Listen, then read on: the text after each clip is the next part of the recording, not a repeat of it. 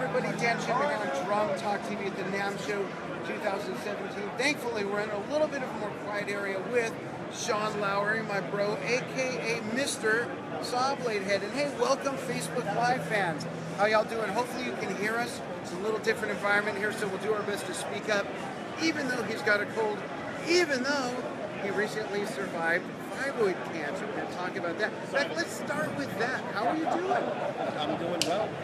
Just kicking its ass. I wasn't going to let that stop me. And I have way too many things to build, too many things to do. And, I'm just like, got it over with, did the surgery, and I'm moving on. So. That's cool. You did what my dad did. He had 5 heart attacks, and with each one he said he gave death the finger. That's right. You got that right.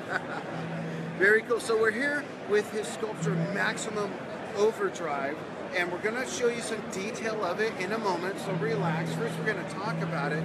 How did you get the idea for this? And I know that you made this, I'm getting tangled up. I know that you made this in 2013 it was? Yeah, 2013 is when I made this. I wanted to debut something at Bike Week in Daytona. We were doing a series of 5 shows, and I have my life dream, which is way too big to do at Daytona. So it's a whole bike theme, and I wanted something that represented, that male aggression, testosterone filled, race car type of Mad Max theme. Getting goosebumps. Yeah, Mad Max type of theme, and then all this is actually freeform.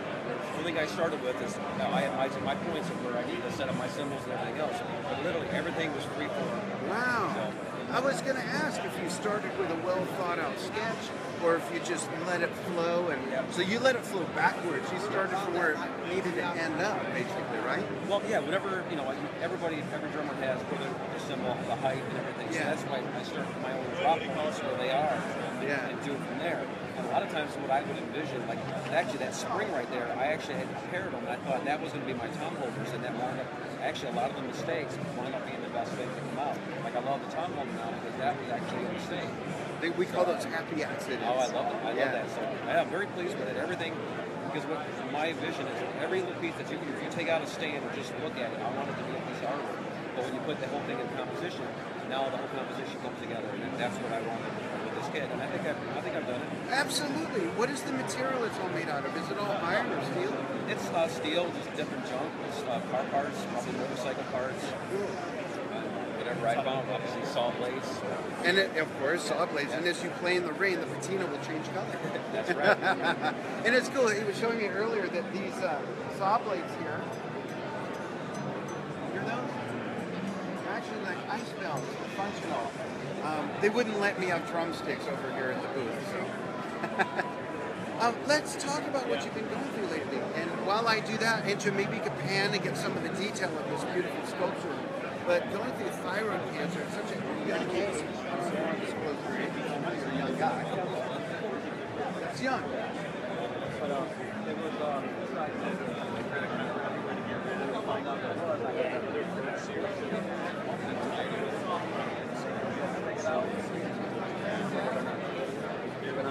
I wound up being about the size of a foot. And because of there, I was starting my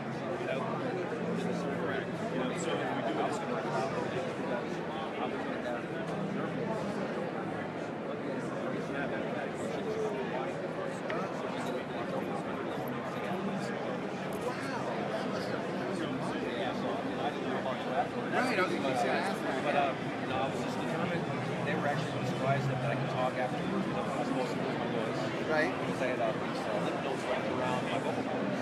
So lucky guy. Matt Moffitt did an amazing job, and like I said, I went 2 months of physical therapy, and then after that 2 months, I did a show at Daytona. Great. No, it's crazy. It was one of those things where it was the all that stuff. Yeah. So yeah. You know, we talked about this on the phone a few days ago.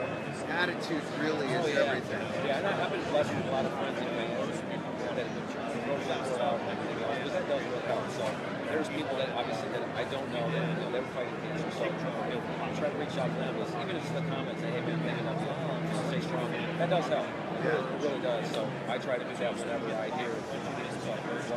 Honestly, my dad suffered. My cancer and stuff like that was nothing to compare to him. So I tell everybody, people think it's like, oh, it wasn't all that bad. Well, my stuff was bad because if you come back and get in my organs and then I'll mess it up. But I'm not going to complain about there's people that suffer more. That's what I got to go through. So I'm not going to complain about it. I'm just going to do what I have to do. That's all there is. And hopefully, if I can be, that attitude is something that actually works. So it's just that helping hand to everybody else. So I love that you can be an advocate for the attitude, because that really makes all the difference.